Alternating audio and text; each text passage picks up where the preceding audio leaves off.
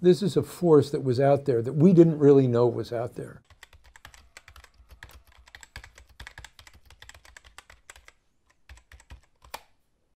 And we didn't know that she'd lit the fuse. We all laughed at Sarah Palin or liked her if we liked her. Nobody knew. I didn't know. It's the beauty of journalism.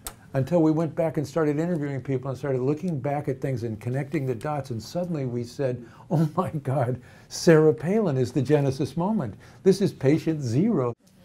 Something to understand about America is that the polarization is actually a good thing in some measure out there. We're supposed to be arguing with each other. We're supposed to be liberals and conservatives and Republicans and Democrats and Tea Party people. And I think it's why we strive so hard to make the films as un-advocacy oriented as they can be.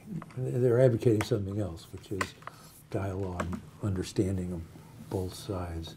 I encourage you to keep in the back of your mind this idea that polarization is good, but how did it go so far? Why did it go so far? What are the bridges that can be built? What's happened with dialogue? What's happened around issues? Are there some issues that are just are we incapable of solving some big issues now because we've gone so far?